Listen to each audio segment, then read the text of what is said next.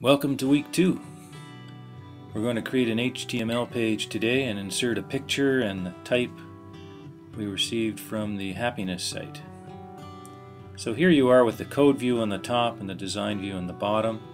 And let's add a title to the page. You can see with the title tag we've added week 2 exercise by me. Now let's add a div tag, and there it is in the design view.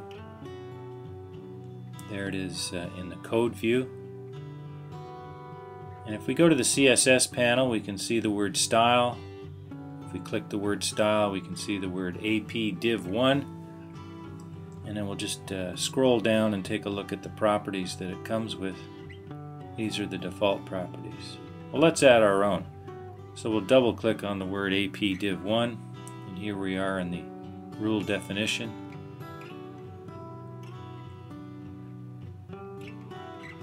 We can set the text align to left. And then we're going to work with the box. The first thing we're going to do is we're going to work with the width and the height. We'll change the width to 660 and the height to 100. That's 100%. Now we're going to take a look at the padding, and we're going to put 10 pixel padding on the top. And now for the margins, we're going to set the top to 0, the right to auto, the bottom to 0, and the left to auto. And that's what it should look like when you're finished for our div for AP div 1.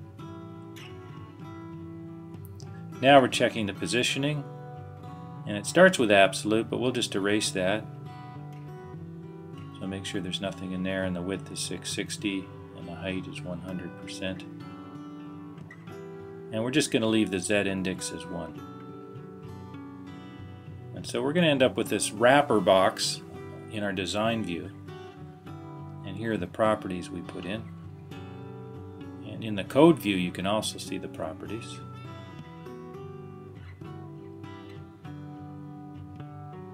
Now we're going to add some meta tags.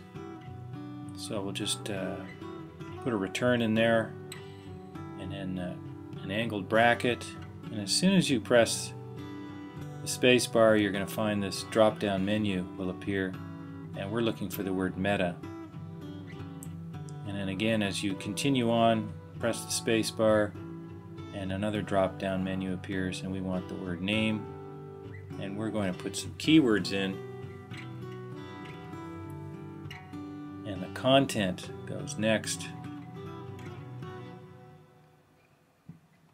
And from our top strengths text, we can open that inside the code view, and then we can cut and paste from there as we need. So we can cut and paste our keywords in there. Now we're going to create a description, a meta description. We'll follow the same process where we have meta name. In this case we'll choose description from the drop down list, and the content will be basically a one line sentence. So for example, this is my week 2 exercise, a web page enclosed in a wrapper by me. So here's what we're trying to build today. Now that we have our wrapper, we can start inserting our graphics, and we should name our graphics as alternate text there, put a name in, and in the property inspector for this graphic we can see the link to the source file, and we can see the alternate text. You put your name in there or a descriptor of the picture. Now I'm pressing the break character so that we can put the items on the next line. So the picture, then another graphic I pulled from the Authentic Happiness site, and then all the top strengths. Now you notice everything's centered too, so what I did is I went back and put in the text to be centered instead of left in our CSS tag. I'm also putting in some breaks here between the lines, as you can see, so it's a little more readable. And I'm changing the URs to the I ams. So I'm changing wherever there's a U, I change it to I or my. And then we're going to put a link at the bottom. And so in our property inspector, you notice there's the word link there. So inside that box, make sure you cut and paste the link. And then we can save that as index.html and then preview it in Safari.